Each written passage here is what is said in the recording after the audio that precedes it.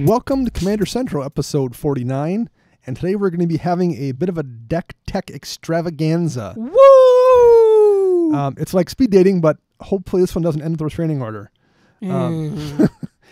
Before that, we'll talk about some games we played, maybe some news, and anything else our parole officers allow. I am Dana. Legal obligation says my name is Max. And I'm Chris. Or so you tell us. So anything else we want to touch on before we get into the extravaganza here? I think yes, we can. there is one thing. What's your one thing?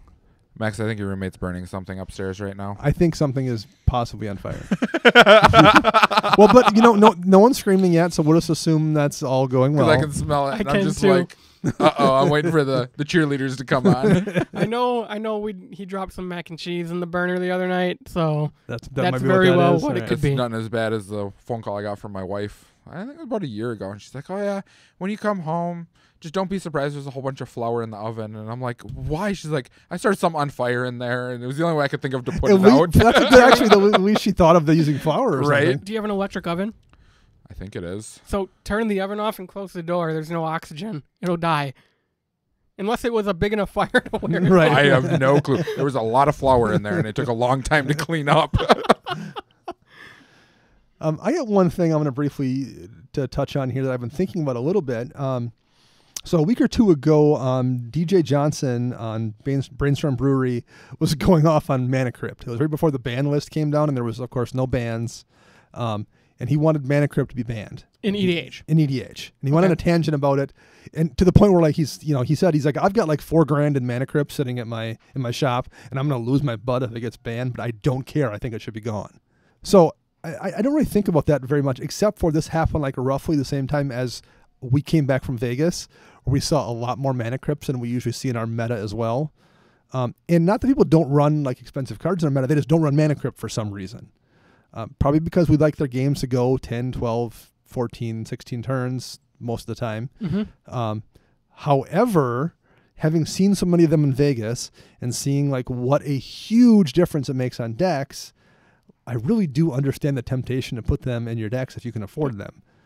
You have. And I have, but like I want to hear people's opinions on that though, because unlike Soul Ring, which everyone has, and if you don't have a Soul Ring for a new deck you built because you don't have a precon, like I bet if you walk into your local game store on EDH night and say, "Does anyone have a Soul Ring they can give me?" People will give you Soul Rings. I mean, it's like a $2 or $3 card, but everyone has Soul Rings.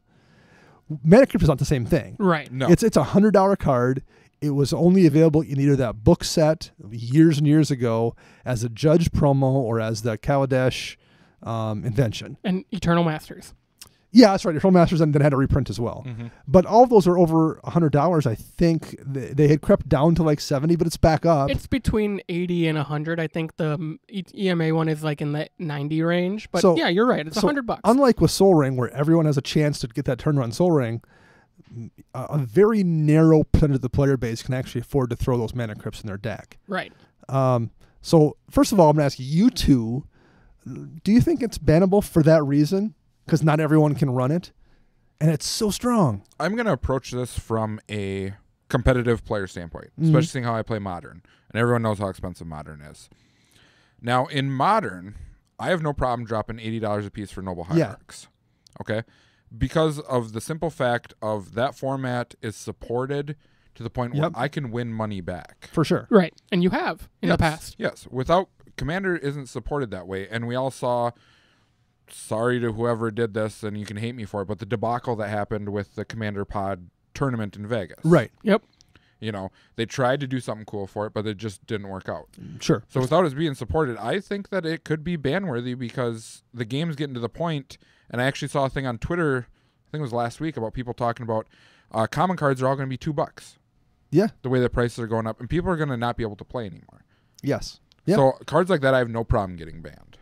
Because like if you're in an average pod of 4 people, everyone has the same chance to draw that Soul Ring. And you're going to get weird things where like that one dude gets it 3 games in a row and you haven't seen yours in 3 weeks. Like that's going to happen sometimes because it just does. Happens a lot. Right. But you also get the situation when you have essentially 2 Soul Rings when Mana Crypt is in your deck and everyone else doesn't. Yep. That's twice the chance you have that in your opening hand. And the other people are just never ever going to have that opportunity because they don't have one in their deck. And it puts you, if your commander's like a 4-drop that's 2 colorless, that's so huge drawing that crypt on turn 1 or turn 2, and you can just play your commander then on turn 2 instead of turn 4. I mean, that's just massive. And the life gain is easy to mitigate. I don't know. I'm as someone who went and picked up another one. I had one. I picked up a second one after GP Vegas and put it in a deck. I'm kind of feeling like I wouldn't mind if they got rid of it either. I'm going to be the naysayer at this table.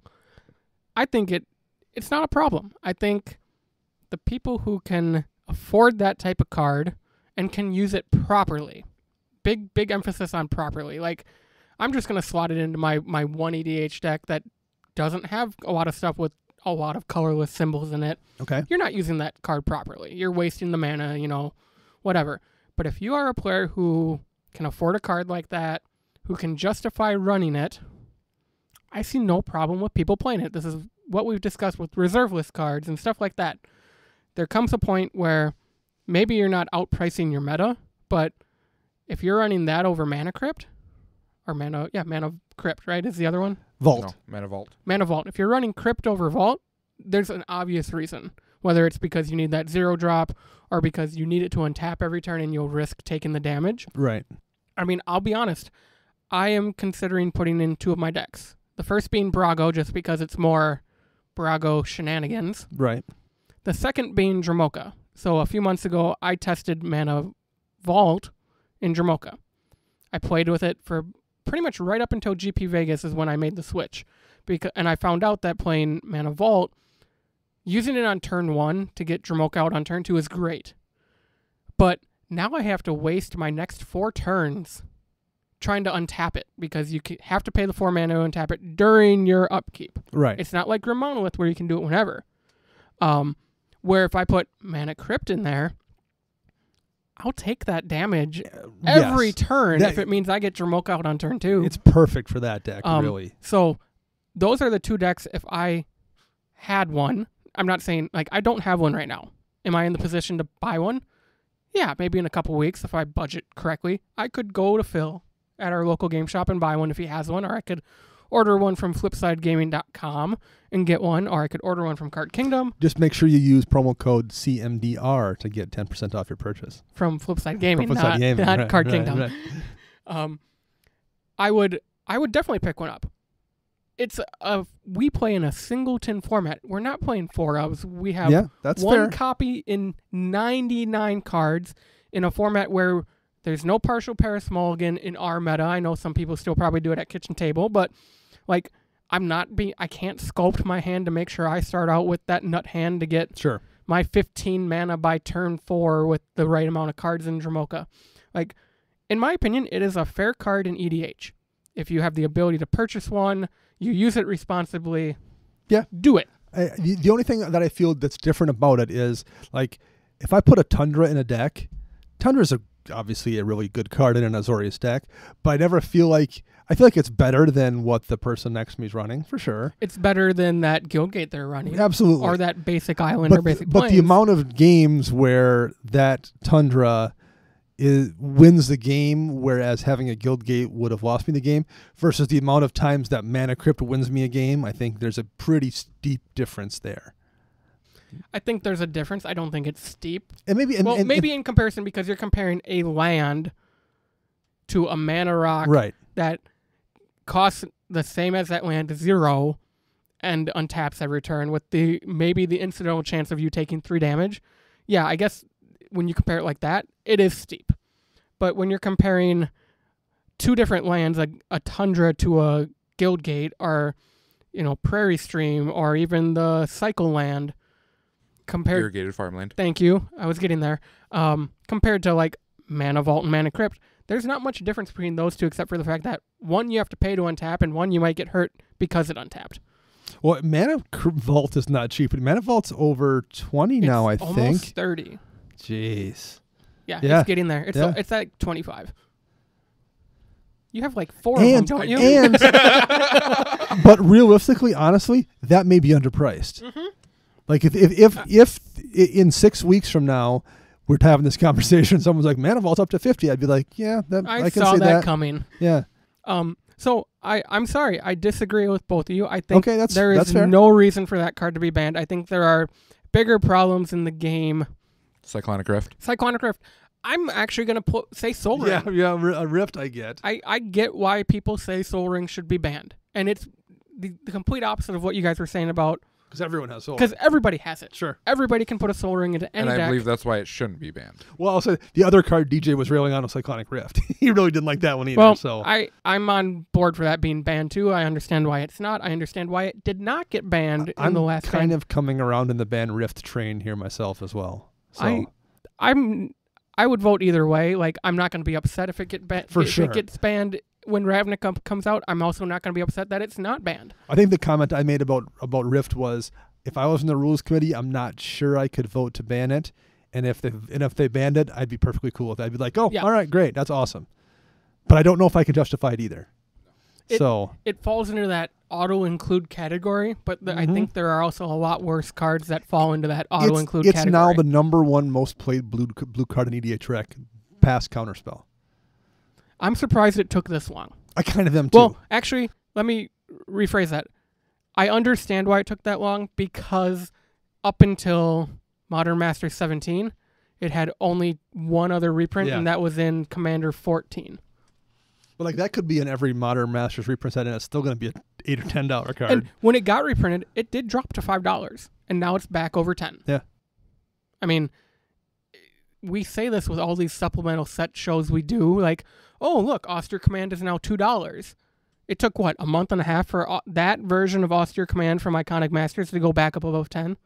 Is it back over 10 again? Well, I'm just guessing, but I'm thinking it's not me. 2 anymore. Right, no. Because, I mean, I pre-ordered the Austere Command version of it for like $250 on Card Kingdom and bought a playset, because at $250, why wouldn't you do that? Right, for sure. But we are not a financial podcast. So we're not. We should move on to the rest of the show. If you want to get back to us and throw us your opinions on Mana Crypt and or Cyclonic Rift, you can find us online at multiple places. Chris, tell them where they can find us. Online. What is online, Chris? Tell us about the internet, Chris. The old interwebs. Back in my day. You had to put your AOL disc in the CD drive. You had to get your sister off the phone. This is like the second week in a row we'd reference AOL. Jeez. I miss my AIM. Our new sponsor, AOL. Does AOL even exist? I don't think they do. Yahoo owns them, which means Verizon owns them. Because I know Hotmail doesn't exist. I found that out when I had to try to unlock my Wizards account, because it was through a Hotmail email that no longer exists. I will tell you this, like a little digression here. This is absolutely a true story. When I was in college, I had a Hotmail account, and in the middle of a computer lab, I typed in Hotmail to go to my Hotmail labs, typed in Hot MALE, and it is not a web. At least at the time, it was absolutely not a safe for college site. But they didn't have any blocking software at the time, because it probably wasn't invented. The whole deal, the whole thing came up right there, flashing for everyone in the computer lab to see. I'm furiously trying to get the window closed. We support that, Dana. Right. Oh no! So I have a confession. We do that at work every now and then. Someone will be like, "You should Google this." No, if you're asking me to Google something, that means you don't want to do it on your computer, so you Google it. Exactly. So, for everybody, when you are online looking us up, it is CMDR Central, CENTRAL.com. Yeah. How about the Twitter birds? Where are we at there? Twitter birds. You can search us at CMDR Central. Facebook search us CMDR Central. And find us on the YouTubers at CMDR Central. And you can find us at CMDCentral at AOL.com. No, you can't, actually. Yeah, I want to type in AOL and see what happens there. You can also find us on Patreon by searching CMDR Central. And as we announced last week, we announced our new tiers, our new levels, including that brand new Commander Central playmat that, if you are so kind to pledge and support us at that $30 level, you'll get one sent to you after a couple months, which, we should probably order those soon. We absolutely should. We also have a couple new supporters on Patreon. We do have a couple new supporters, and I apologize, I did not announce them last week. The first one being Cam Mowat, so thank you, Cam. And the second being Dan Kraus. And I say it that way because Dan and I had the pleasure of meeting Dan in GP Vegas. He's a really great guy.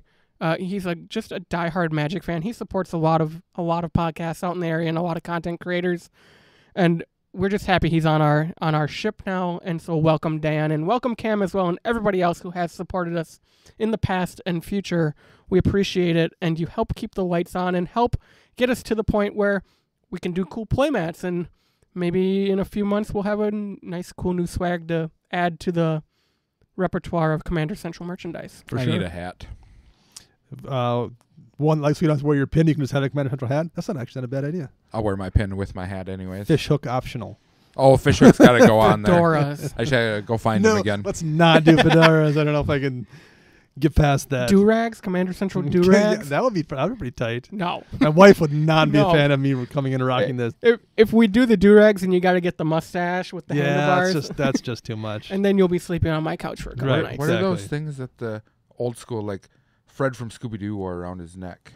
The ascot. Ascot, not Asgard, like Thor. We where Thor's from, yes. Oh, Thor in an ascot. That'd be nice. formal am fancy. Thor. Look at my hacks. Die. All right. I think we have officially scared away anyone who would ever possibly want to sponsor us after all of that. Marvel, we're looking at you. Come help us. Right. So we have a plethora, an extravaganza of mini deck techs to do here today, Fast and Furious style. So, who should we start with, gentlemen? Should we start with how people can get these mini deck techs? We should. Speaking of Patreon, so this used to be our $5 Patreon level in the past. Effective the 1st of August, this is now our $10 level. So, you support us with $10 a month for a couple months. We'll contact you, ask you for your deck list, and we'll do a quick little 10 to 15 minute deck rundown for you. Typically, the idea behind this was we do this before our main topic of a show. Yes. And we just kind of got so many of them all at once, and we kind of realized like, oh, we have like 4 or 6 in the queue, and the way the future schedule was kind of rolling out, the topics where we would normally do these in were shows like set reviews for Modern for Core Set 19 or the set review for Commander 18 coming up. So we decided to take the 4 that was kind of sitting there waiting and do one show. And do one show for all 4 guys. We had talked about doing a bonus show for just these, but then another bonus show opportunity has appeared. So we will maybe touch on that later. Yeah. All right. Number 1. Chris is like, what? Bonus show. What's going bonus on? Show. We don't tell Chris anything. right. I'm just the talent. You are the talent. Because he's not on Slack. Because I'm not on Slack. you and Matt Morgan are the talent. Oh, saying all this Slack stuff. I'm going to go in one day and I'm just going to have personal messages from everybody and be like, what's going on? I'm like, now I got to turn off those notifications. You mean you haven't been getting them? I've been telling everybody every day. Just PM PM Chris, and he'll just... I don't have any. I looked today. Yeah, he'll get back to you eventually. First up, Rafael Garcia. You can find Rafael on the Twitter birds at RAGARCI2. And you can find him on Tapped Out, which is where all his deck lists are. And he's got several of them. And it's the same name, RAGARCI2, RA Garcia 2. The deck, he gave us a few decks to pick. In fact, he told us to pick one, whatever one you wanted. But the choice was really fairly easy. Because he's got a deck called Shirtless Bear Fighter. And Dana just saw Shirtless and was like, yeah, I'm in. I am in. I thought we were doing Kemba. It's like hotmail.com. So speaking of Hotmail, I did look and AOL is still still up and functional? Still okay. a valid website. Is it $24.99 a month? Well, and I knew about Raphael liking bears actually ahead of this. Yeah. And he won the Rat Colony deck that we gave away last month. So I actually, in a collection I picked up, there was a golden bear from Portal and a bear cub from Portal 2. And I threw them both in. Not like as part of the deck, I just threw them in the box. Nice. Because I'm like, those are bears he may not have. So now he probably has those. They are totally in the list. Yes, right, yes, they are bears. Maybe because of you. Right, yeah, it could be. So let's look at Bear Fighter deck, Shirtless Bear Fighter deck. The commander is the Shirtless Bear Fighter, Surrak Dragonclaw. Kudos. Although he is not shirtless in this picture. He's wearing bear, though. He is definitely wearing a bear pelt. So kudos, because I tried a Surrak Dragon Claw deck about a year ago. You didn't have enough bears in your deck, I think that's the problem. I went with the generic beast over bear. And that was where things went wrong. It must have been. Not the fact that, getting Protean Hulk stolen out of every time when I played the deck did something. I'll try Protean Hulk. What can possibly go wrong? All the bribery. Things. All the things can go wrong. And I'm assuming that's why there is no Protean Hulk in this list. Oh, it's also not a bear. It's not a bear. I thought you were going to say, and that's why you took the deck apart. right. So let's look at his land base here briefly. 38 lands, which for a 3-color deck seems fair. And this is obviously a relatively casual deck too. Like when you're playing, bear art tribal, you're not going whole hog here. This is a fun deck clearly. 38 seems like a legit amount of money. Oh, excuse me. 38 seems like a legit amount of lands to run in a 3-color deck. I'm on board with that. The division on them, he's got 14 forests, 3 islands, and 3 mountains. Half his mana symbols in the deck are green. So he's going to be casting green a lot more than other things. I still think that might be skewed a little bit too much towards forests. More than half of his symbols more than half green. are green. It's like almost 75% of his symbols are green. And he's only running about 40 forest green generating manas. I think there's going to be enough times when he struggles to maybe get that blue symbol or that red symbol for Surrak, just because there's not that many. Like the land base is pretty basic in here. I mean, he's running like Swiftwater Cliffs, which is the ETB tap to gain a life land. Again, because this is a very casual deck. Yeah. So I might tweak that slightly and maybe drop down to 11 forests or 12, probably 12 forests and put one more of each other basic in it, maybe. I think generically just knowing this is a casual deck. Probably gets away with it though too. Like you're not going to get punished for it. He gets away with it, but I also think adding City of Brass or Mana Confluence isn't going to make this a competitive deck. Sure. It just might even out his draws and his casting ability. It'll make life easier. Yes. Well, you could also cut a couple of the forests and add in a few more of the other tap lands. Like he's only got a few of them in here. You could add the other cycle of them in there too. Sure. And, I mean, if you want to keep the casual feeling alive, you could put the shock lands in here and just don't shock yourself. Right. Bring them in tapped. I don't know why you would do that. You always shock yourself. That's how you make it casual. Because you're just like, I'll just take 2 and do nothing with it. I will take the Chris, pain. You're at 3.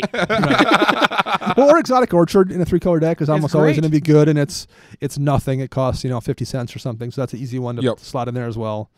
So yeah, no, I mean the land base is what it is. I think you can maybe tweak it a little bit, but for this deck, I understand everything in there that makes sense. So we'll do creatures last because they're all bears. They're all bears. Anything in an instant list that jumps out at you guys? Awaken the Bear, clearly in there because it says bear, which is a giant growth effect. There's a giant growth, which has bear in the art. The Flash has bear in the art off 25. I mean, I think every one of these, Hibernation doesn't, but it's Hibernation. So it's like bear affiliated. Or Wisconsinite affiliated. Right, yeah. Hibernation's a card actually I'm kind of a fan of. In this case, though, where your deck is almost all green, I'm a little bit unsure. But I guess you know what? It's on flavor. He likes Hibernation. Yep. Bears hibernate because it's part of the deck, so I get it. But it's also a card that is maybe going to be unplayable really, really often in this deck. That's just going to screw you. Unless he's facing a Reki History of Kamigawa. Sure, that would be great against a Reki deck. Yeah, I would not want to see that happen. How about artifacts? Before we move on, I really find it interesting, and it's probably because it's a super casual deck, that the only counter spell in the deck is Trap Essence. For Teamer. Yes. Because it's Teamer, I'm guessing? Yep. But even no Rift. Yeah, no. No, that auto that we were just talking Rift. about that. He's avoided the Rift trap. So kudos on you, man. Yeah, for sure. And Trap Essence is a fun card. It's a great card. In this deck, why not? So make your bears bigger. Yeah. So artifacts. I'm not a fan of majority of them. Super confused why there's an Atarka's Monument. No Soul Ring also. But no Signets. Or Soul Ring. Yeah, Atarka's Monument, because it's not bare in the art. I'm wondering if it's just because it's from the block where Surrak Dragoncaller is from. Could be. So I'm guessing he's probably trying to stay super on theme. So that is the only thing that makes sense for the most part here. We've got Hedron Archive, which is just a good draw spell, a good draw mana rock that you can crack to draw if you need to. Teamer Banner, again, I'm guessing is probably in here over something like Soul Ring because it's on theme. Looks like it's got a bear claw. It's got a bear claw on the shield, yeah. Vanquisher's Banner as well. Kind of looks like a bear claw actually in the flag. It's not. It's just jagged. But he is running 16 bears. Yeah. So it's definitely worth the Vanquisher's Banner to get that draw. Yes, for sure. I agree. That's awesome. I mean, I agree with Chris. Like, a Tarkus Monument over, like, 1 or 2 of the signets, it's probably because it's from the block, like Dana said. But, I mean, if you want to keep this casual but kind of make it a little more effective, I think I would drop the banner and the monument for, the Gruul and Simic Signet, since green is your heavier color. I think you can leave out the Izzet Signet for the time being, but that's my thought on it. Yeah. I don't think you need Soul Ring. I think Hedron Archive is great. It's versatile. You can, tap for a couple mana, or you can draw some cards off of it. So I'm okay with that. Sorceries. Once again, a lot of bear-related action in here. Alpha Brawl has werewolves in it, but they're fighting each other. It feels like a shirtless bear fighter kind of card. Even Biomantic Mastery, which is a draw spell, but there's like creatures fighting on the art. Like, I think he's really going deep here with the shirtless bear fighter stuff. I appreciate it. No, I totally respect that. That's cool. Totally reminds me of like those chair decks you see out on the internet. Like ladies looking left or whatever. Some of the weird ones you've seen out there, for sure. Epic Confrontation. Again, there's bear punching going on. Grizzly Fate just has grizzly in the name. It makes bears. Yeah. Savage Punch obviously is kind of the inspiration for everything, which is Surrak punching the bear, which I'm assuming is the bearskin cloak. Probably that he's got on in the art later on. Probably. Yeah. So, like, that's pretty fantastic. He did put a note, see the Unwritten. It's just a good card, and same with Shamanic Rev.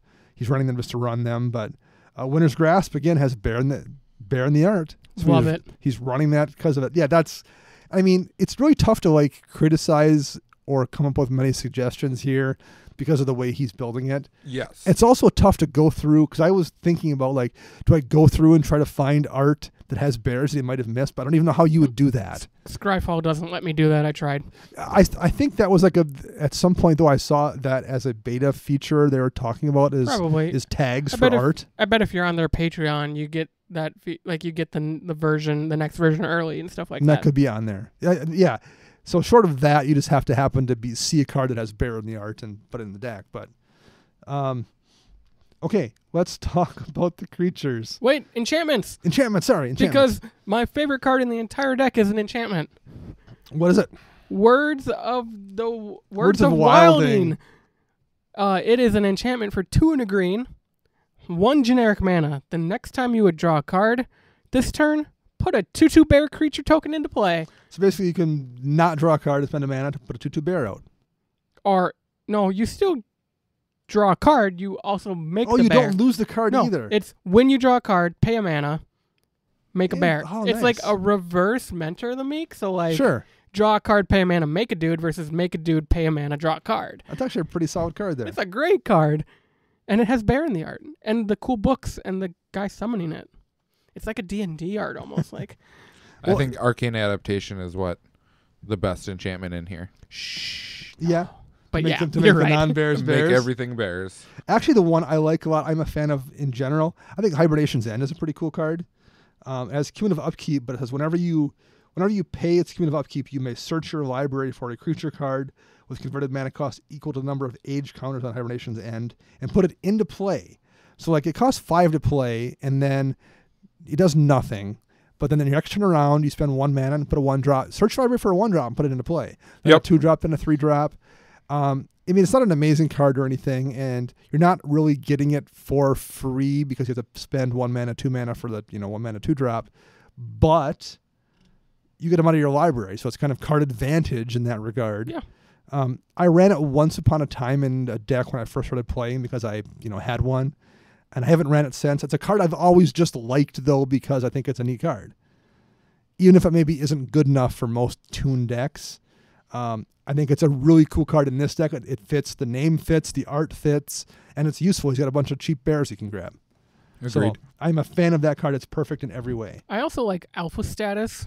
Essentially, it's a the creature gets +2/+2 for each other creature in play that shares a creature type with it. I mean, like we said earlier, he's running 16 bears, so you put it on that tiny little bear cub from Portal 2. Not so tiny anymore. And that's 18/18. Yeah. That's nice. Yeah, well, that's a solid 16, card. 16? In this deck, where he's playing it, it's for sure a solid. Nice. And Merganda Petroglyphs. A friend of mine, we mentioned him in the show before, Frank used to run it in a tokens deck because so many of his tokens were, vanillas. Petroglyphs just gives creatures with no abilities +2/+2.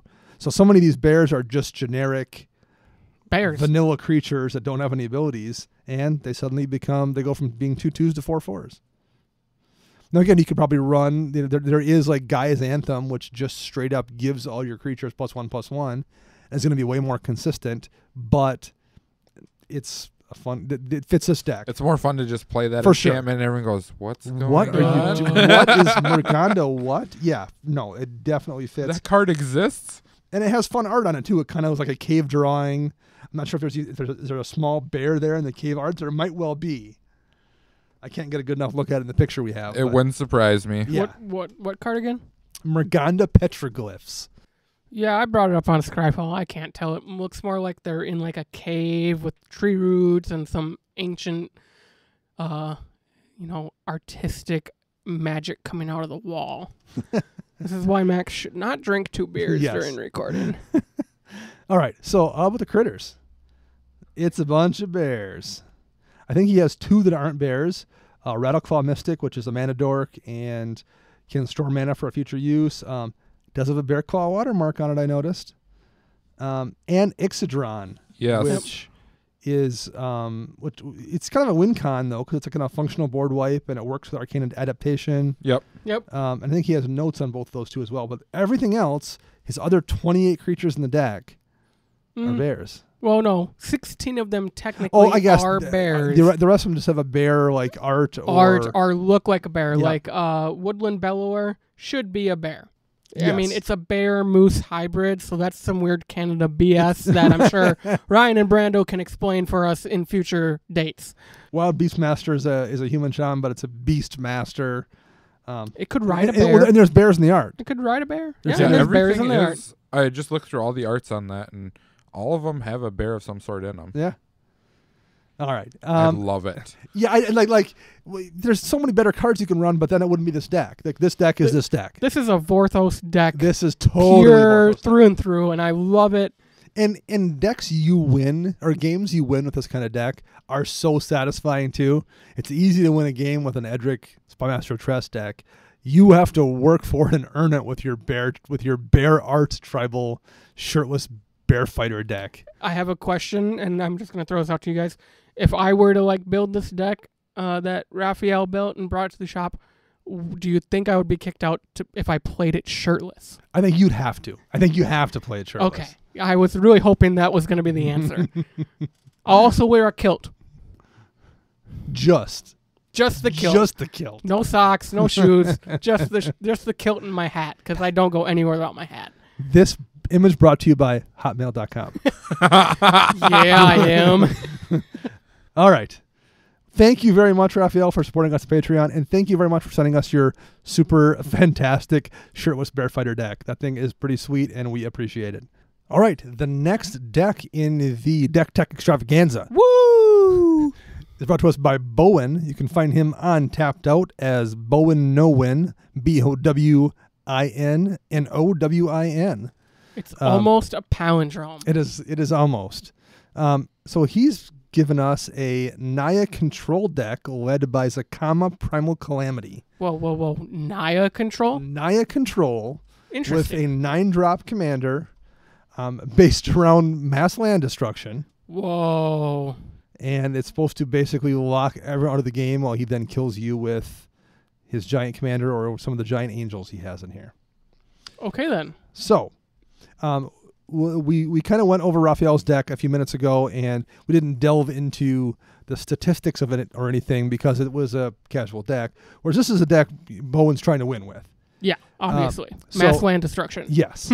So a couple of things I'm going to point out ahead of time here. The average CMC in this deck is 4.19. That's pretty high for a deck that's supposed to be a tight control deck. The thing is that most of your mass land destruction spells are 4 CMC or higher. Right. I mean, it's tough to avoid in that kind of deck. And your general's 9. Right. That also skews it a little bit as well. But correct. We're in Naya, so you have all the ramp in the world you would ever want. Except, well, we'll look at that in a second. The other thing is the mana curve on the deck is much more plateau-like, and I don't mean the land. I mean it shoots straight up early, flattens out, and then drops down. Boy, does it ever. And my Sphinx deck looks very similar. I think sometimes some decks, there's just no way to, whether it's because you're running, all these 5 and 6 drop Sphinxes, or in this case, you're running a bunch of 6-drop mass land destruction spells as well. It's really tough to avoid in some decks. I think that's the case here. It's a cheap deck. But it's also not very friendly to. It's probably tough to play, I think. Judging from the look of it, it looks like it would. If I was handed this deck, it would probably take me 2 or 3 games to figure out exactly how it needs to be played. Yes. Do you say that without hey Chris, play my Zakama deck? Are you going to look through it first, or are you just going to shuffle it up and go? I'm just going to shuffle it up and go. Okay. Now, if you were to say, okay, give me 5 minutes, let me look it up, let me flip through all the cards quick before we shuffle up and go. Would that change your 1 to 2 game estimate, or would it stay? I still think it would stay about probably the second game. I'd be able to have more of a handle on it, due to the simple fact of some of these cards are out there. Yeah, they are. I'll agree with that. Go through and see exactly what you're looking for, especially when the big thing is mulligans on a deck like this. So you have to really decide what kind of hands you need to keep, what hands you need to pitch. Well, and that's a good relevant point, because the first thing let's look at here is the lands. 30 lands in a deck with almost a 4.2 average CMC. And a 3-color commander. And a 3-color commander that costs 9. So this deck is untapped out, and we'll put a link to all these decks in Twitter next week in our notes.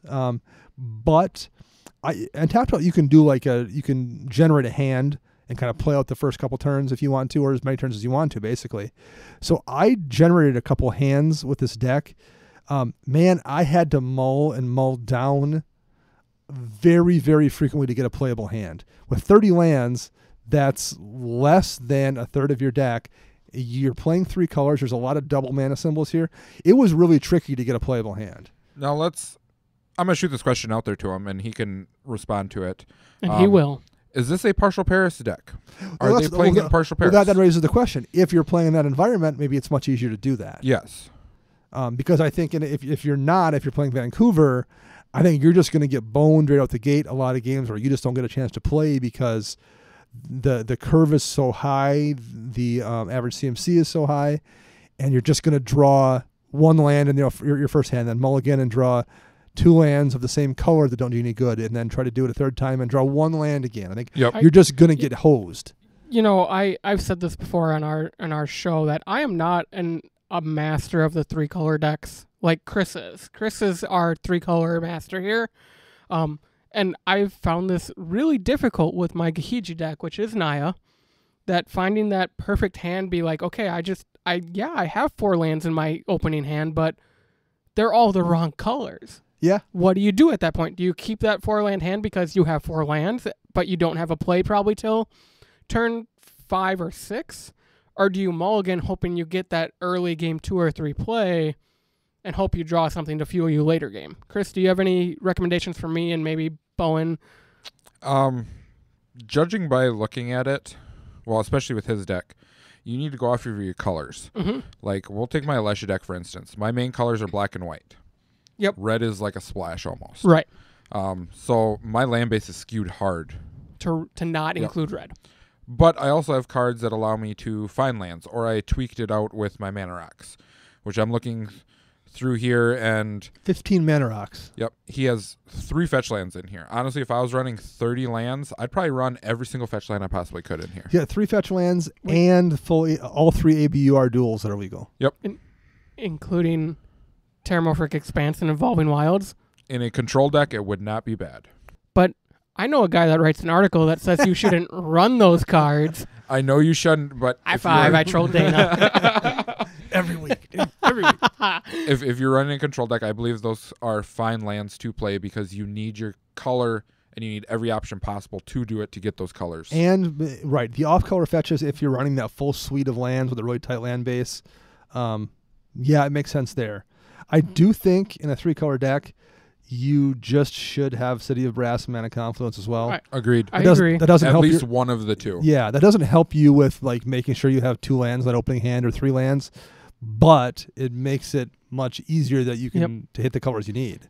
To Chris's point of one of the two, I only run Mana Confluence in my Gahiji deck because I don't have a City of Brass, which is odd, but I had the Mana Confluence. But also on the off chance that like Chromatic Lantern comes down, like Mana Confluence and doesn't hurt me. Yeah. Stuff like that. So in regards to running all the fetches you can, including Expanse and Evolving Wilds, would you cut more lands out for those, or would you cut other cards in the deck?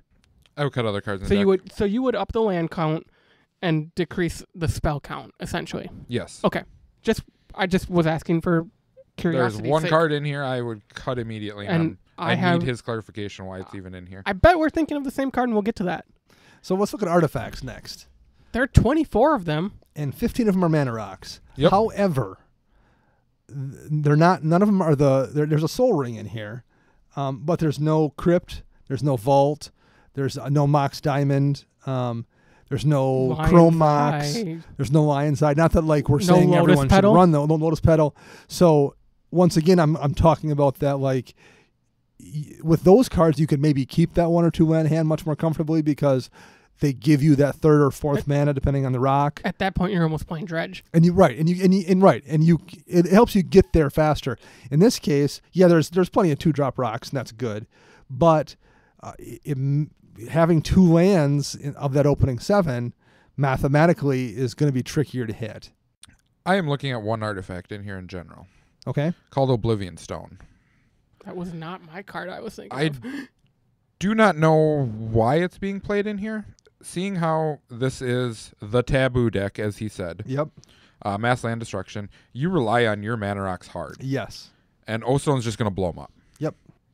No ifs, ands, or buts about it. Yeah, you could spend 5 turns putting fate counters on it, but that just seems kind of lackluster in my opinion. Yeah, it hits your own stuff. It's not particularly cheap to cast. Yes, if Avacyn's out, your stuff doesn't blow up, but like that's true of any board wipe. Yeah. Another card in the artifact section that I'm not a fan of, now that we're talking about that, is Urza's Blueprints. Oh, I love that card, though. Okay, in this deck, though, for 6 mana... To draw one card. Draw a single card with Echo. Okay, so next turn, you sacrifice it. No, you just pay a 6 mana. Technically, you can... Well, no.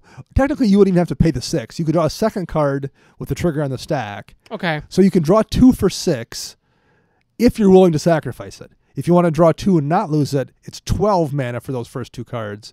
And then it's free after that. But man, if you were planning on something that you play sticking around for multiple turns drawing you cards, and just run Phyrexian Arena. Yeah, but we're not in black. Oh, that's true. Sorry. Outpost Siege. Yes, right. Outpost Siege you could do. I just, with no recursion, like I would get it if he had some artifact recursion built in the deck, and maybe I'm missing it because I'm skimming through this extremely quickly, and I apologize for that. But like, if he had a way to bring it back every upkeep, draw the card, and then sack it to Echo in some weird shenanigan way, I can understand that. But with the fact that your commander is 9, and like Dana was saying, you want to get that guy out as fast as possible, be able to hit your MLG spells as fast as possible. Urza's Blueprints could easily be cut for Mana Crypt, Mana Vault, any fast mana source at all. Or even Harmonize. Part of the problem with Urza's Blueprint is you don't get to play it unless you have the mana in play already. Right. Whereas Harmonize is a spell you can play to get you to the draw, that gets you the lands, to get you to the next level. Now, there's probably games where he like opens with 2 lands, gets that 3rd rock, gets a 4th rock going, or gets that 2-drop rock to get 3 mana, gets then another rock in play, and suddenly he can get this out and draw a few cards, and then get a few more rocks and get that like train rolling. Yeah. But there's going to be I feel like there's going to be enough games where you don't, because the lack of lands just throws everything that you're used to from the game's math to the wind.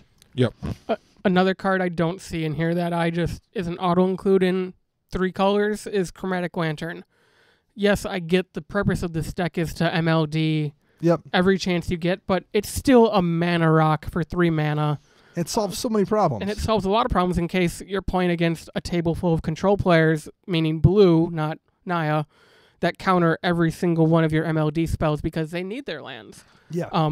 So worst case, you get Chromatic Lantern out on turn 2 or turn 3 somehow, and then you're kind of setting yourself up because, I haven't hit a white source for turns 4, 5, and 6, but I'm okay. Right. Yeah, that is I think would be a really safe include here. I agree. I would make Oblivion Stone into Austere Command, or what's the new one? Cleansing something. Cleansing Nova. Because then you can tweak it around your mana rocks if you want to. You can, if you need to blow up that stuff, you can. Whereas Oblivion Stone forces you to. Right. So that's what I would consider in that slot. And Oblivion Stone isn't cheap either. It's at 3 to cast and another 4 to activate. That's 7 mana, or 5 to activate. That's 8 mana to use it. I mean, Austere Command 6 and Nova's 5, but those are, and it's 1 turn, but grand scheme of things, you're still spending 5 just to tap the Oblivion Stone. Right. And as Chris was saying, if you need to save all your stuff with Oblivion Stone, now you're spending 4 every turn. Since there is no way to untap that Oblivion Stone constantly, now you're spending 4 on your turn after you cast it. So there's 7. 4 the next turn if it hasn't been destroyed. 4 the next turn if it hasn't been destroyed. So you're essentially, to keep your stuff that you need, you're putting in 12 to 20 mana before you actually pay the 5 to crack O-Stone. Yes. Nope, I am with you there. So, I mean, I don't have anything else to say on artifacts, so no. Do you guys? No. Should we move on to enchantments? Look at enchantments, yeah. There's some dirty stuff here. There's a lot of dirty stuff here. Fall the Thran, which just destroys lands. Granted, I think we have all said this on this show. Out of all the MLD spells, this is probably the most fair because your opponents get lands back. Yes. They're gonna recoup 4 if nobody destroys it. And in my opinion, if you're the opponent of this player, you're not gonna unravel the Aether or K-grip it or anything like that because, it's turn 8 and you just killed my 20 lands because I'm the mono green player. I would if I was ahead on board. I would float my mana, have all my mana floating after it resolved, get rid of it, and I'm ahead on board, and I'm just like, okay, I guess I'm going to win this game. I agree with that. Like, I can see it after maybe the first rotation, like, cool, I got my 2 lands back at the end of your turn because you're the guy playing Fallen Thran. I'm going to deglamour it or K-grip it because, cool, everybody, we're all at an even field, and I still have all my mana rocks. But in general... Well, in one note I will quick make on just mass land destruction, because we've all said this before, but we might as well repeat it here. This is a deck that has a plan for mass land destruction. Yes. Which is why we've been talking about that, and no one's made any comments about mass land destruction. We all tend to be perfectly fine if you're going to win the game, if that's what... And this deck is trying to win the game. Yeah. It's not just being like, you guys destroyed my commander, so I'm going to cast Armageddon. That's why I was super intrigued when he sent this deck. I was like, okay, I really want to see how this works. I would have no problem losing to this deck because it has a plan with that mass land destruction. You're going to win the game, and that's perfectly cool. Price of Glory is such a good card. Did you used to play this in Mogus? No, it's on my Mogus. To sideboard. To go in. But every time I look at it, I'm like, I really shouldn't play this. They hate this deck already. It's that 110, 101 to 110 spot. 2 in a red, whenever a player taps a land for mana during another player's turn, destroy their land. It's also a pretty fair card. Like, play stuff on your own turn, and if you want to counter my spells, deal with it. Like I know I have respect for that card. You want a Vampiric Tutor at the end of my that's your choice. For sure. Impending Disaster is another good one. During your upkeep, if there are 7 or more lands in play, sacrifice it and destroy all lands. So it's land destruction on a enchantment. Makes sense here. I really like Ritual of the Subdual. It is 4 and 2 green for an enchantment with cumulative upkeep 2. And it says, if a land is tapped for mana, it produces colorless instead. So it's kind of a Blood Moon-ish effect. I think it's green. Worse than Blood Moon. It can stick... Yeah. I mean, Blood Moon at least saves the red player. Right. This bones everybody. This bones everybody, except for that Kozilek player. It is 6 mana. Right. I am confused why he's not playing Blood Moon in here. That's another one of the things. If I am playing a control deck, and I'm going strictly off of competitive play here, and it could be wrong if you're according to how you worded out your message you sent us, it seems like everyone's cool they're pretty with it. cutthroat. Yeah. I would definitely be playing Blood Moon. You jam Blood Moon, then blow up all the lands, and then from there on out, whenever they do eventually get a land into play, it's a mountain. Yes. And for you, it's going to set you back too, but okay, you're playing red, so it's, you actually have cards that you could play. Plus, with all your mana rocks, you're really not going to care. The sorceries are all a bunch of other mass land destruction spells. Or land to get her backers. Yes, or the opposite of that, to bring your lands back after you blow up the world. And some of them are the weird targeted ones, like Boiling Seas, which is destroy all islands. Tsunami does the same. Yep. So there's things like that just hit, like Wildfire, I think, Plains. Each player sacks 4 lands, and it deals damage to each creature as well. Yeah. I thought that was the one that destroyed all Flash Fires is the one that destroys, which is not in the deck.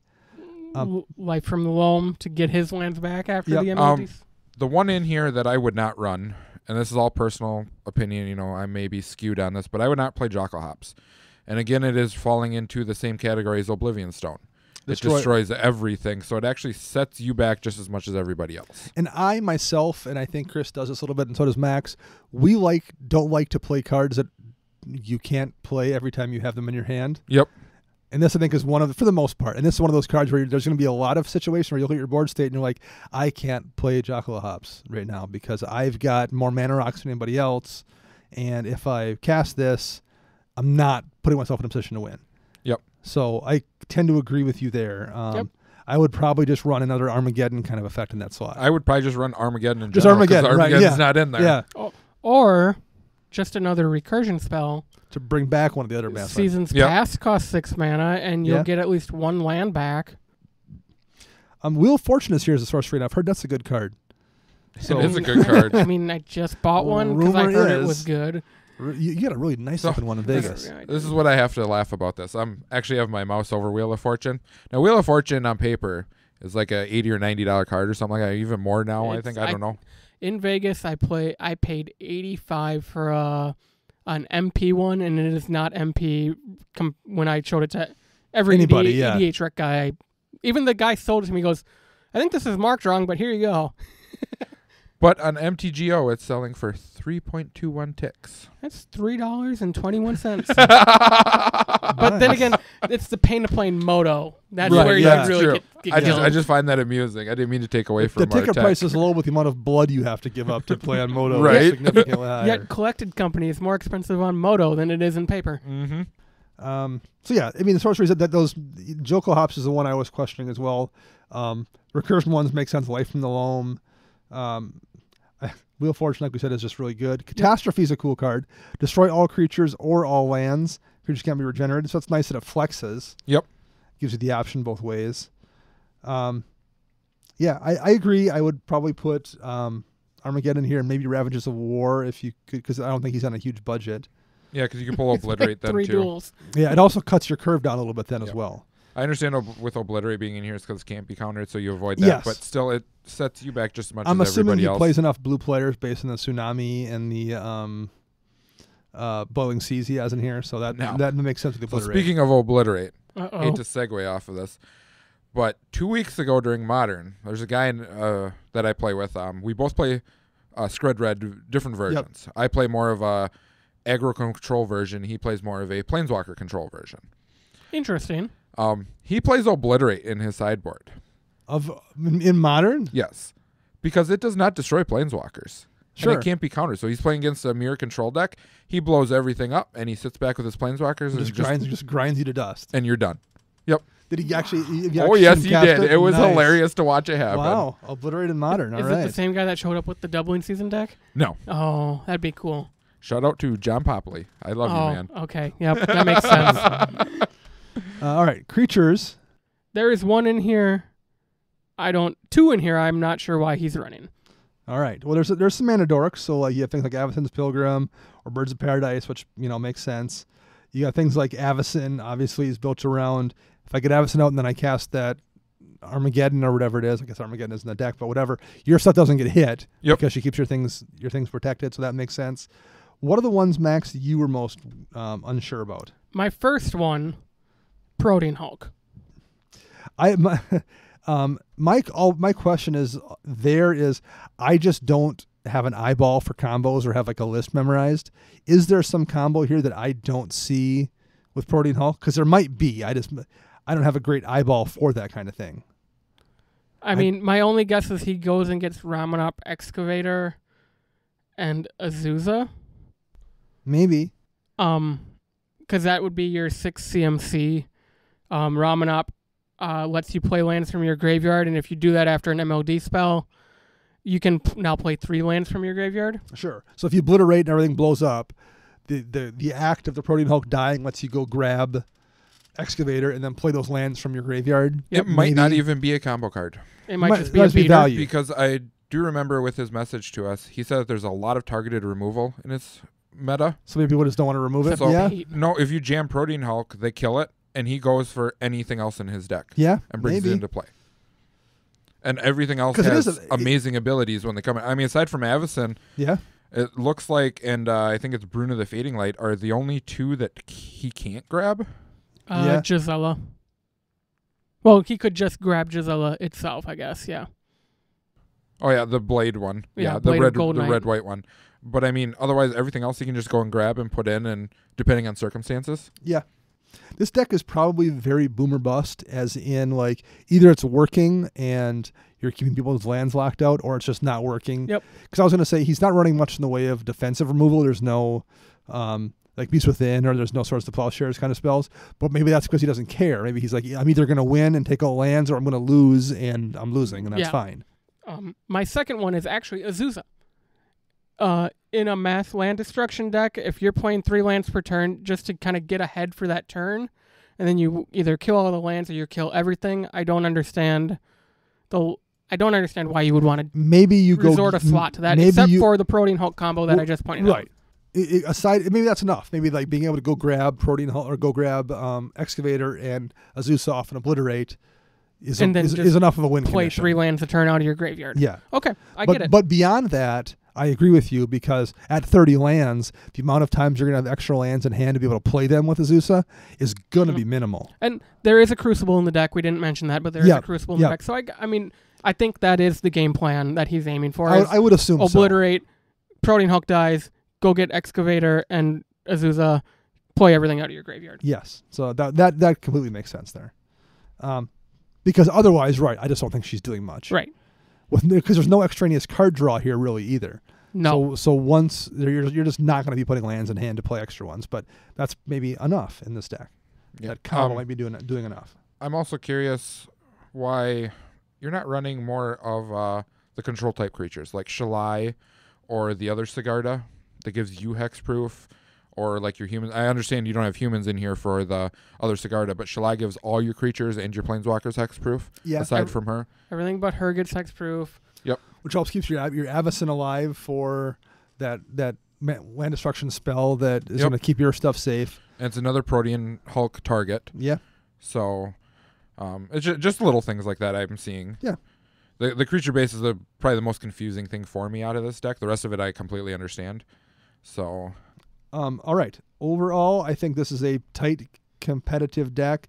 I'm curious about the Mull rule he plays under. I feel like 30 is just too lean. Yeah, that land base, I would say 3-color control. I'd almost want to run like 38 at least. I run 34 in Edric, and that's a deck with like an average CMC of like 1.7 or something. And I'm still at 34 because you just need to have them in your opening hand.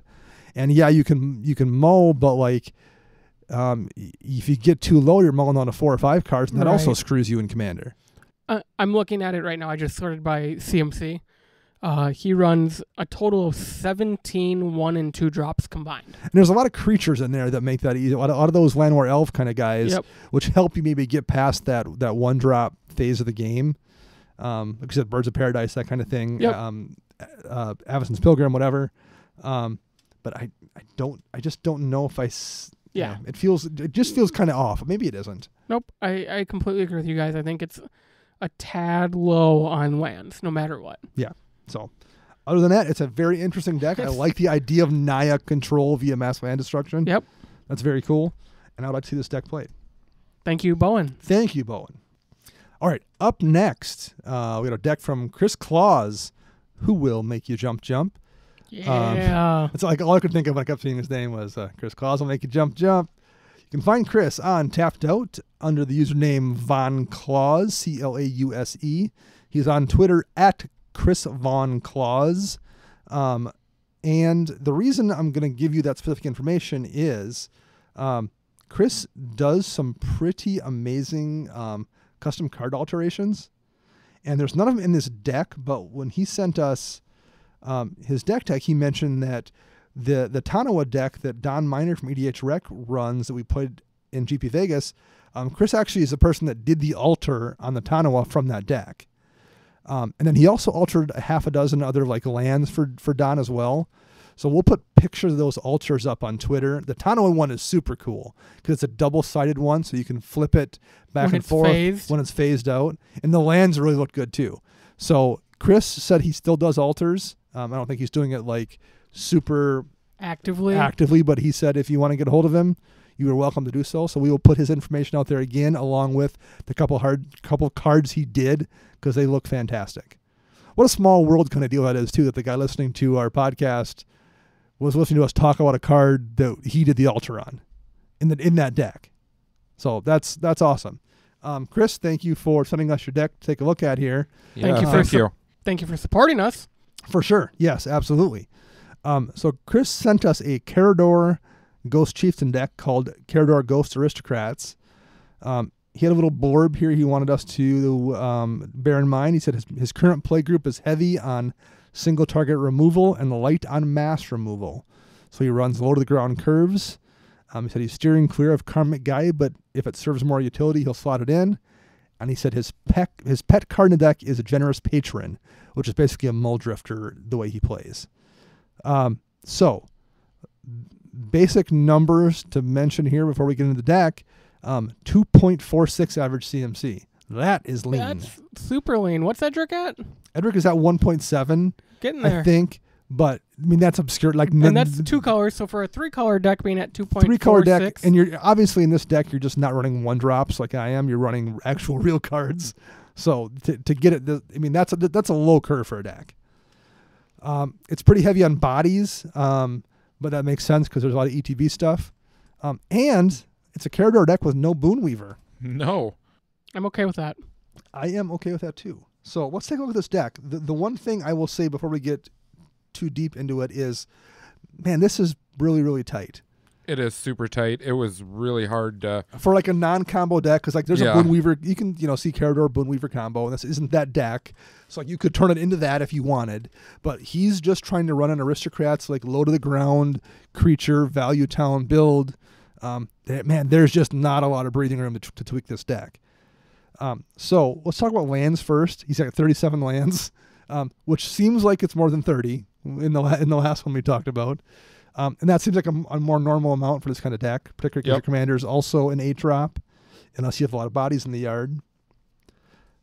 He's got off-color fetches, as Chris mentioned. But he's got all 3 ABUR duels. He's got shocks. He's got the Amonkhet Cyclers and Battle Lands. So he can fetch, basically every one of those duels will fetch him a duel that does both. It does 2 kinds of mana. And I think there was also a Murmuring Bosk in here, which does all 3. And that's a 4, so you can grab that as well. So that land base makes complete sense in this deck. It's tight, too. Yeah, it's really tight. My only hesitancy would be the fact that he's running 6 basics total.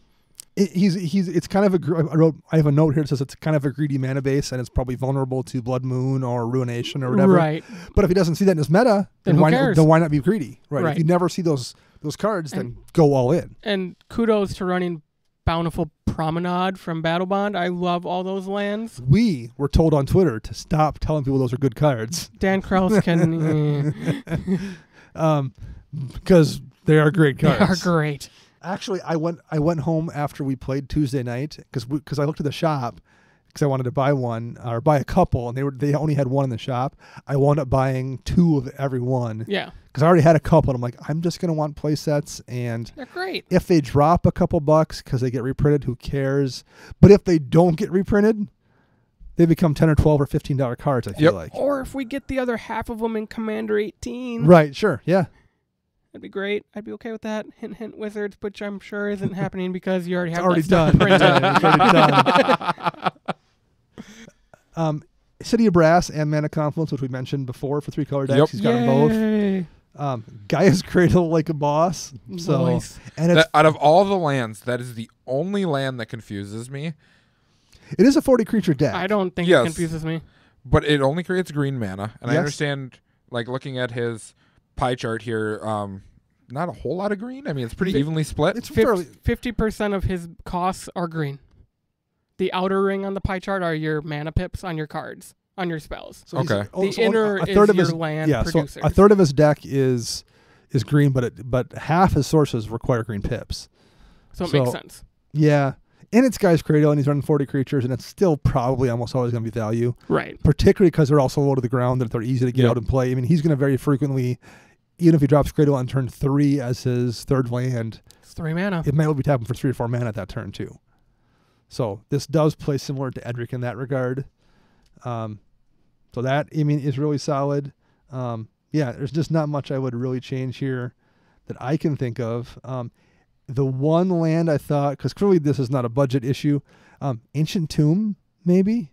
I don't know what I would replace for it, but like if you get that bad moment where there's nothing in your graveyard and the carrier is going to cost you 8, being able to get it out at 6 or get some artifacts out, I feel like, because this is such an aggressive deck, he's clearly playing in a relatively aggressive and competitive meta. Ancient Tomb, you can afford to lose that life, and it's also such a strong card. And it's also such an expensive card at this point. Jeez. Okay. Should be banned. Should be banned. Yeah, ban it. Sorceries. Anything there? Jumps out at anybody. A lot of tutors. A lot of tutors. That's an understatement. Yeah. Tutors and graveyard recursion. I mean. And sometimes both combined into one card, kind of, and like Buried Alive, where you're tutoring into your graveyard to then recur it. And things like Eldritch Evolution, which is great because it lets you cheat something into play, and the creature goes to your graveyard where you can then recast it with Carador. Or it fuels Carador to make him cheaper to cast. And I think Chris has put a lot of thought into this deck because he's currently running 16 1-drops. Granted, not all of them are creatures. But then he's also running 17 2-drops. Again, not all of them are creatures. And then he's also running 17 3-drops. So that X plus 2, I think he's kind of thought this out to where if I sacrifice a 1-drop, these are the cards I can go get. If I sacrifice a 2-drop, I can go get this. If I sacrifice a 3-drop, I can go get this. So that's particularly relevant when you look at artifacts, which we can do briefly next, because amongst the artifacts hidden there, when you're talking about chaining 1-drops into 2-drops into 3-drops, is a birthing pod.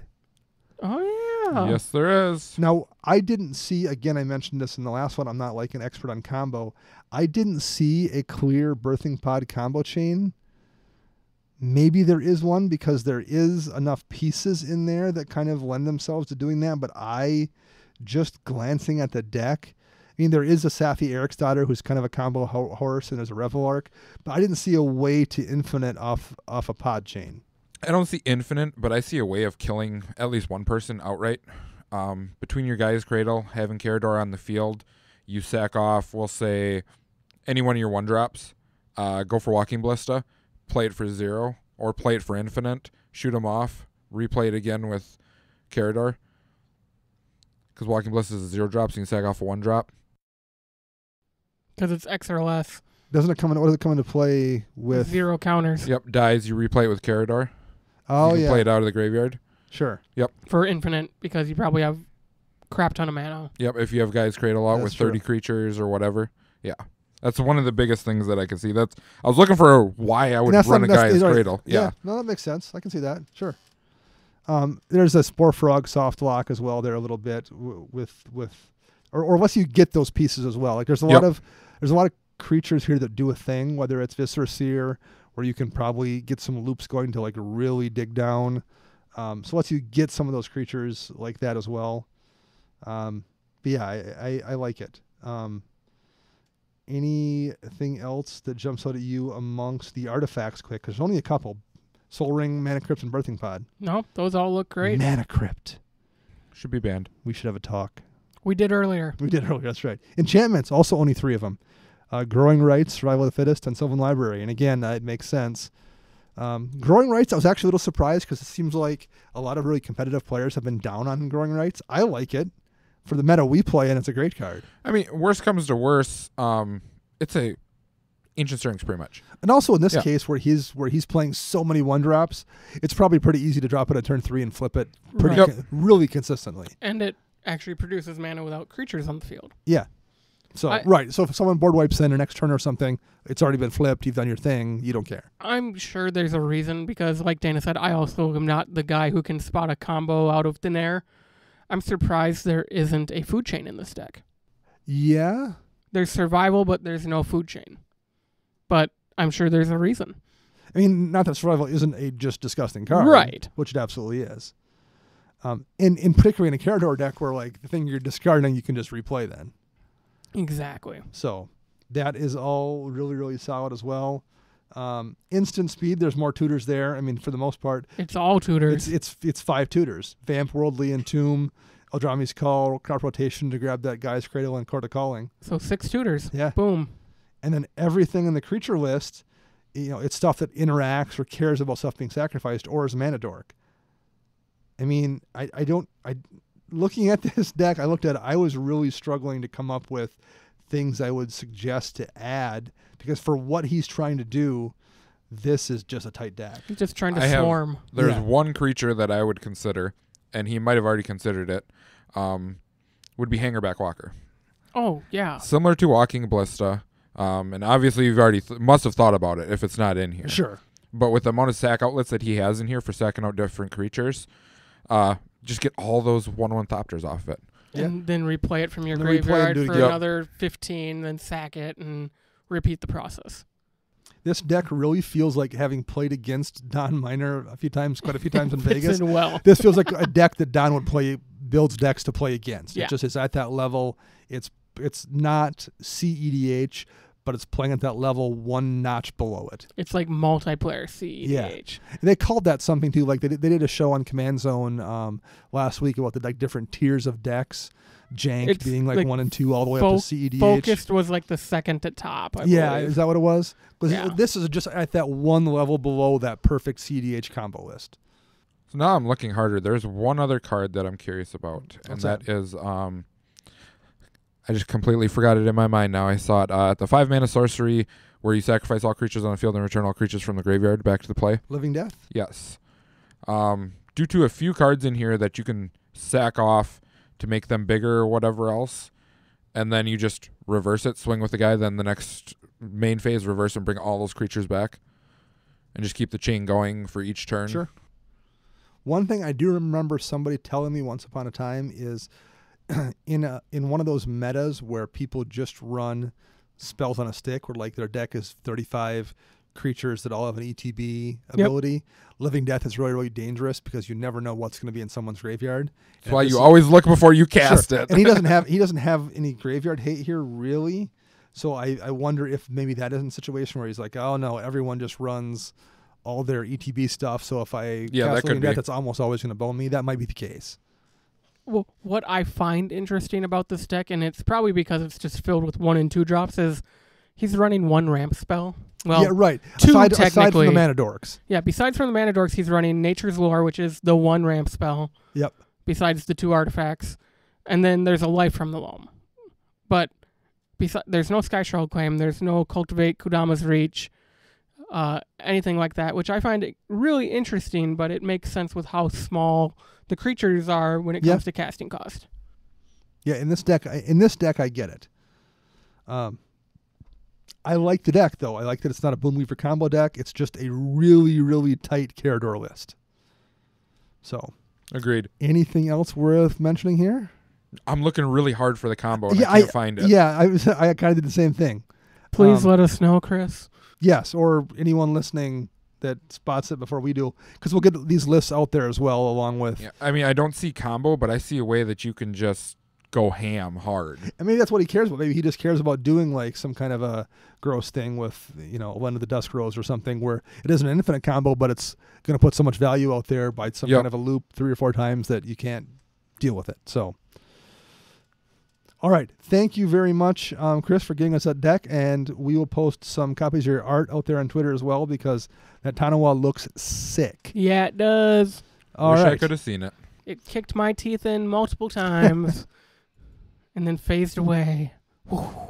Last but not least is local-ish player Dan Mell, who he's within an hour and a half. He's just local enough. Yeah. He comes to our shop on occasion. He plays F&M here, so he travels to play F&M in our shop. Just because of you two? Probably not. No. You can find Dan on Tapped Out under the name Melda, Mellda, and you can find him on Twitter at M3LL Drifter. So it looks like Mel Drifter, but with a 3. I'm not sure why it isn't just Mel Drifter with an actual E, because I can't believe there's anyone else named Mel Drifter on Twitter, but maybe. It's got to be fancy. It's like creating a character on World of Warcraft. You got to be fancy with your name. Use that leet speak. You noob. Dan, who got beat up by Chris and Max before the Corset pre-release. High five. Was that this episode we talked about it? That was last week. Okay. It's all begun to run together. It's the time travel again. Right, yes. So Dan has built a deck that I was not expecting to be the deck it is. Garna the Blood Flames, number 1, that's a commander from Dominaria that we have not seen and I've barely heard anyone mention. It's an uncommander. It's definitely an uncommon commander. And it's warrior tribal, and Garna's a warrior. Yes, indeed. So he has built a Garna the Blood Flame Rakdos warrior tribal deck. And my only thing on the notes here is WTF. That's awesome, though. I love that. Like, that's super awesome. Because it's not Najila. Right, exactly.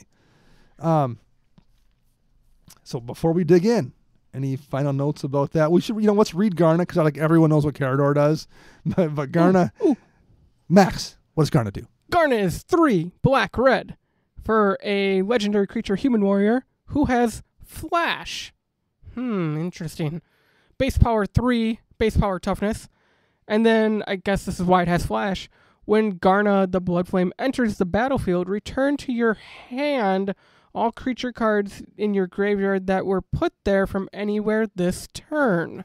Also, hidden at the very bottom. Other creatures you control have haste. This is the whole Gota BS. Put the important part on bottom. Wizards likes to do that lately. They have been doing that lately.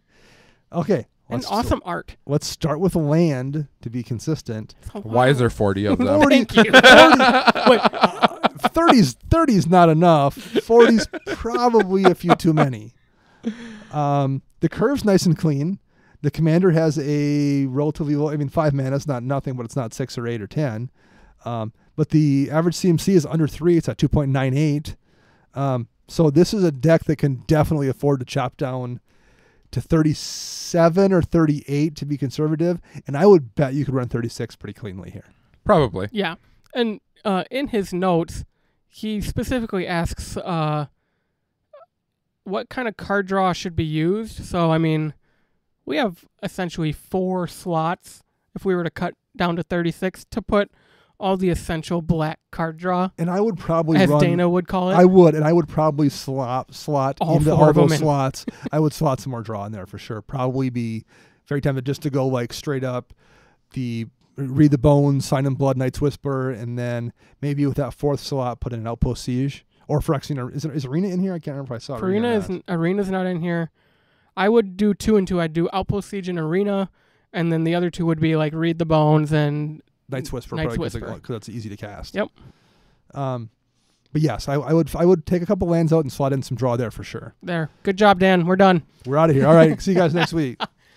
So there's a couple more things that are minor here. Obviously, Cabal Coffers is great because he's already running Urborg and it's a 2-color deck, but it's also like $35 now or something. So I get that, and I think he's on a bit of a budget. Is it really that much? Yeah, it's over 30. Gross. I think it's closer to 40 than 30 last time I checked too. Cabal Coffers. It's no different than Strip Mine spiking up to almost $20. The difference between Strip Mine and Wasteland is nothing anymore. $32, $40 for the pro. Yes, indeed. I think I still have my damaged one.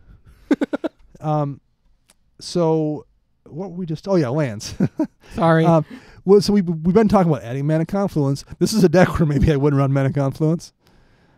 I think there's enough options in a 2-color deck, particularly allied colors, that you probably don't need to lose the life.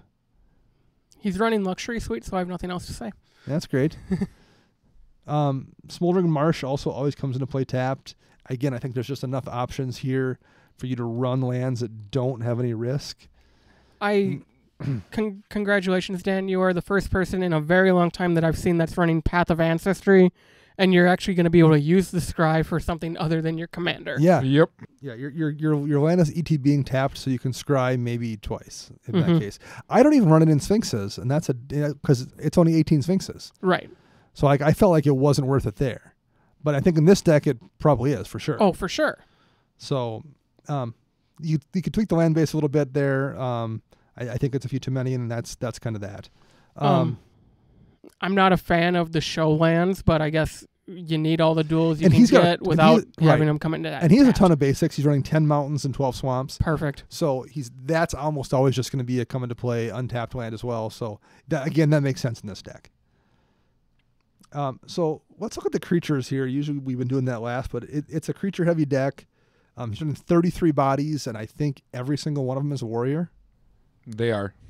That makes sense. I don't know what I've got nothing to argue against there. A lot of them do a thing too. There's one that I will argue, and it's because of the way he has the deck built.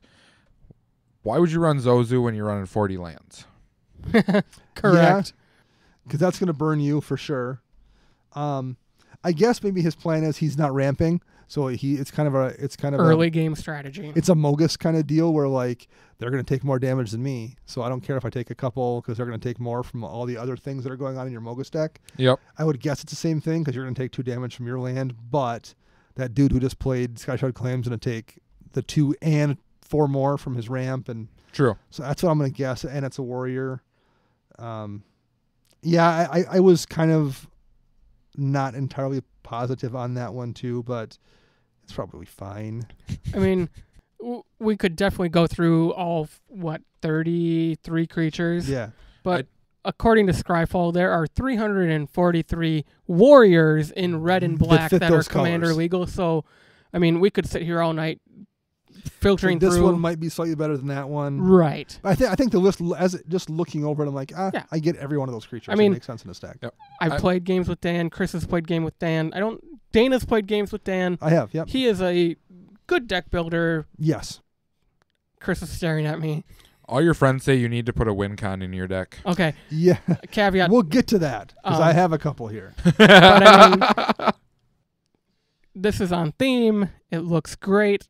All his creatures are the same creature type. That's a step above a lot of other decks we've looked at. Sure. Yeah. Or see just in our shop. Yeah. I do like the sub-theme of goblins that he has in here. Yes. A lot of Goblin Warriors. Krenko then interacts with them nicely as well. Yep. Yeah, works. How about enchantments? We already touched on this a little. No Phyrexian Arena, which is going to let you draw some cards. No Outpost Siege, which is going to let you draw some cards through that impulse draw. Those would be my 2 big ones. I mean, Curse of Opalescence is fun. I mean, I've seen it in our shop, but an easy removal spell, there goes all your extra mana you might make off of it. Right. And I guess maybe there are situations where like you're going to put it on somebody else and then immediately swing with 5 warriors and get 5 mana out of it. But then everyone else is going to get to do that too. I think knowing how creature heavy this deck is, Goblin War Drums would be a great inclusion to give everything menace. Yeah. It works great in all my token decks. I love menace. That's actually one of my favorite evergreen keywords now, next to flying. I like Raider Spoils because it's one of those cards I really like Raider Spoils. that you can't run in most decks because this is a warrior deck. Gives the warriors +1/+0, and whenever they deal combat damage to a player, you may pay a life and draw a card. So that's a nice little draw effect there baked in as well. That's a really cool one here that just isn't going to see much play in most decks. There's not a lot of lifelink type effects in this deck. So, I mean, an Erebos wouldn't be terrible. It's not on theme, but it's shutting your opponents off from gaining life to try to outrace you if you're swinging in with a bunch of little 2/2s and 3/2s. I would guess, because he doesn't have any changelings, I'm going to guess he just really wants to be all warriors. I completely and I get understand that for sure. The 2 enchantments I would like to quick mention, Well, number one, I want to mention Shivan Harvest, which he has, which is a sack outlet. Spend 2 mana, sack a creature, destroy a target non-basic land. Here, especially where he gets to, he can do that in response to someone wiping the board and then flash in Garna to get those creatures back. I like that. Punish somebody for, or at least maybe discourage them from doing anything to draw the attention. So I like that. But two things I would suggest. The first one is cheap, and that's Shared Animosity. It's under $4 right now. And when your creatures attack, they get +1/+0 for each creature that shares a type with them. Talking about win conditions, in a Warriors deck like this that's kind of low to the ground and has a bunch of bodies, there are situations where if he's got those creatures out and he's swinging at somebody without sharing animosity in play, he just hits them and you move on with your day. Yep. If you have it and just drop it that turn, you just kill somebody. And then the next person's like, oh, God, I need to deal with that, or they're going to kill me. He's going to kill me next turn. Yep. So it's an inexpensive card, and it's a win condition all in one, and I would strongly consider that. The other enchantment that's not so cheap, it's about 20 now, is Mana Echoes. Mm-hmm. Whenever a creature comes into play, you add a mana to your mana pool for each creature that shares a type with that as well. So like you're getting a bunch of free mana. You play a warrior, you get a bunch of mana to play your next warrior. You only have to tap 1 land for it or something, which then lets you play a bunch more warriors. And he has a couple things here like what are the Cloudstone Curio, and we'll deal with these in artifacts later on, but Erratic Portal that let him bounce warriors and replay them. And that's even more so. He can he can like get ahead on mana by playing warriors and then bouncing them and playing more warriors. Yeah. So you can also get ahead on creatures if you have Mogg War Marshal. Yeah. And he also just keeps spitting out a token every time. Yep. And another thing he has going on too is Vanquisher's Banner. So he draws a card when those things come into when he casts those spells. So again, he can like get a bunch of Vanquisher Banner triggers he couldn't maybe otherwise do to draw a bunch more cards. I don't see Vanquisher's Banner. Am I missing something? Or is that in my notes of things to add? It's in my my notes of things to add. So we'll move on to artifacts. So let's move on to artifacts. Because I have one as well. So the two I mentioned before, Cloudstone Curio and Erratic Portal. Erratic Portal lets you bounce a creature. You basically spend 1 and tap it. Return a creature to its owner's hand unless that controller pays 1. So you probably are using this on yourself in this case, where he's going to like tap it, not pay the 1, and then bounce a warrior and recast it. Or bounce Garna back. Or bounce Garna to recast Garna. Yep. Same thing with Erratic Portal, where whenever a creature comes into play, or not Erratic Portal, excuse me, Cloudstone Curio, whenever a non-artifact permanent comes into play under your control, you may return another permanent you control that shares a permanent type with it to its owner's hand. So he plays a warrior, he can bounce Garna, or plays a creature, basically, and he can bounce Garna. So those are the ones I mentioned before with Vanquisher's Banner. I think Vanquisher's Banner is one he should run as well. It gives all his creatures of a chosen type +1/+1. He draws a card, and then it also, when he has that synergy with when he's bouncing stuff and replaying it, he can draw extra cards out that as well. Mm-hmm. I've noticed this just looking through some of the artifacts. I like the sub-theme of the looting effect of draw, because he's putting more stuff into his graveyard. And then playing Garna. To play Garna to bring it back to his hand. So I don't need this right now, but I might need it, later type of thing. One artifact I would suggest, and I only suggest this because I've seen how good it is in Dana's Sphinx's deck, is Chromatic Lantern. You're in 2 colors that don't ramp very well. Granted, you are running a very nice land base with 12 and 10 mountains and then all the other duels, but having Chromatic Lantern, in case you are shy on one of the 2 colors, it's going to fix you. And no one's really going to remove it in a 2-color deck. For sure. In a 3-color deck, it might get removed a lot quicker because, you don't have any white in your Naya deck. Let's get rid of that Chromatic Lantern. The main reason I run it in Sphinxes is because so many Sphinxes are 2 or 3 blue. Right. And then I need to have, I want to have you able to save some counterspell mana too, and that gets tricky. I haven't played this deck at all, so I don't know how his mana works out that way. But it's kind of a similar thing. He wants to have mana free to flash Garna in at some random time, so maybe that Lantern helps him make sure he always has it. I also like Smuggler's Copter in this deck. Granted, it is not a warrior, but warriors can drive. I like that, yeah. Any other artifacts that jumped out? Actually, here's one I'll quick mention. Falcon Ori. No, it's not cheap. And no, I'm not rocking the Josh Lee Kwai giant anaconda arms when I say that. You do remind me of DJ, though. Well, thank you. We're much more similar in our build. But in this particular deck, Falcon Ori, I think because your commander has flash, and it lets you then also flash your other stuff in.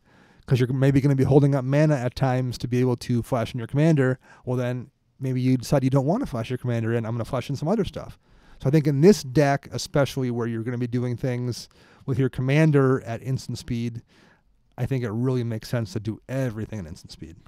Oh, what do you guys think about like a Eldrazi Monument or something? Something that gives a little bit more finisher. of a win condition. Yep. I like that idea. I mean, we talked earlier about being at 40 lands. We originally said cut some to put those draw spells in, but I mean, a 5 mana make all your 2/3 +1/+1 and flying and indestructible. Also, kind of win condition in this deck a little bit. Great! You have to sacrifice something and then you flash in Garner to get it back. Okay, and then bounce her with Erratic Portal and sack it again and the next turn. And that would give him another win option as well. I agree with that for sure. It's 5. It is 5, but Sword of Feast and Famine costs 3 and 2 to equip. Not that I would pull that out necessarily either, but yeah. My only other recommendation, and this actually has to do with lands and sorceries, which I guess, can we move on to? Are we done with artifacts? Yeah. Sorry. So speaking of sorceries, I don't see any Blasphemous Act in this deck. Yeah. So my thought process, granted, I get this is an aggro-based deck, it's not going to cost you more than 1. Right, it's always going to be a 1 mana, which is nice though, because then it lets you have mana free to flash back in Garna. Which then leads me to say you should be playing Reliquary Tower, so when you flash in Garna and you bring back 6 to 10 warriors that have been on the field, you don't have to discard them on your turn. Right. They're just in your hand until you want to flash them in with Falcon Ori or play them next turn. Yeah. That's my only suggestion for I am on board with that fully. Yeah, that's it. I don't love Kindred Dominance as a sorcery, but I don't not love it either. But I think I would probably run Blasphemous Act there. I know it doesn't touch his warriors, and I'm guessing that's why it's there. I would rather play Inguruk's Wake, same CMC. 2 mana more, and you hit everything, and the Planeswalkers on top of it. Yeah. Inguruk's Wake, like Chris said, it's going to hit not just a creature type, it's going to hit everything in Planeswalkers, but not yours. I would go one of 2 ways. Run Inguruk's Wake so you can make sure you clear the board of anything that's scary, or spend less at Blasphemous Act out, basically 1, do the same thing. I would go one of those 2 directions. I feel like Kindred Dominance is kind of in the middle, where it's not a place you want to be. Like at 7 mana, I would rather draw a gazillion cards off of Decree of Pain. I guess that's 8, but like... Agreed. I'd rather do that than I would have maybe my creatures, my 3 or 4 creatures get saved. I think Decree of Pain would be my number 2 pick over like Blasphemous Act, Decree of Pain, Inguruk's Wake. Those would be my top 3 choices. Just works so well with Garna's ability. Yeah. Giving you so much mana free to still cast her that I agree there. There's a Koth of the Hammer here, but that's just currently in as a placeholder for Goblin Trash Master, which is a good card in this deck as well. Mm-hmm. And Rakdos Charm is the only instant in the deck. Rakdos Charm, I don't know if I have any Rakdos decks right now, or decks that have black-red. Rakdos Charm, I think, is probably underplayed. Exiling all cards from a player's graveyard is never not useful. Destroying an artifact is never not useful. And each creature deals 1 damage to its controller. You just kill people in some games with that. You do. A lot of games with that, you just kill somebody. The only caveat I have to say about that final mode is if you cast this at the wrong time with this deck, because everybody gets hit by that mode. Right. So if you have 8 to 10 creatures out and you're at 12 life, you're knocking yourself down to 2. Sure.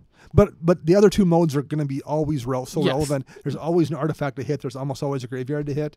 It's not like it's ever going to be a dead card if you don't use that 3rd mode. At 2 mana, if it didn't have the 3rd mode, if it just said it just let you destroy a graveyard or destroy an artifact, man, that still might be a pretty decent card. Let alone that 3rd option on there for 2 mana. Right. So I'm guilty of this as well. Like when I build a deck that has black-red, I can't think of the last time I've put a Rakdos Charm in the list even just experimenting, and I really should. It's such a good card. So props to you, Dan, for running that as well. I feel like there maybe should be a few more instants in here just because he's going to want to do things at instant speed with Garna, but nothing is jumping out at me. So I guess Entomb, but it's expensive. Because Entomb, you could throw something into your graveyard and have it come back with a flash Garna at instant speed. True. And it's 1 mana, so it sneaks in, but I don't know if that's worth... None of the creatures are particularly like game ending for you to put in your graveyard in the first place. So I don't know if that's probably worth doing. Yeah, I think pretty much the only thing that I see that this deck is lacking is the card draw to keep the constant pressure going. Yeah. And that's easy to fix. If you keep the constant pressure going, you should be able to overwhelm quite a few players in a game. Yeah. I agree. I want him to bring us to the shop and play it. So I want to see this deck. Or maybe at GP Minneapolis in a few weeks. There we go. For sure. All right. Man, that was an extravaganza of deck techs. We have torn through them. So we will probably be punching out for the night, I think. Thank you very much to all our the 4 supporters we did decks for tonight. We appreciate everything you do for us. And all of you out there listening, we appreciate you too. I'm Dana. I'm Max. And I'm Chris.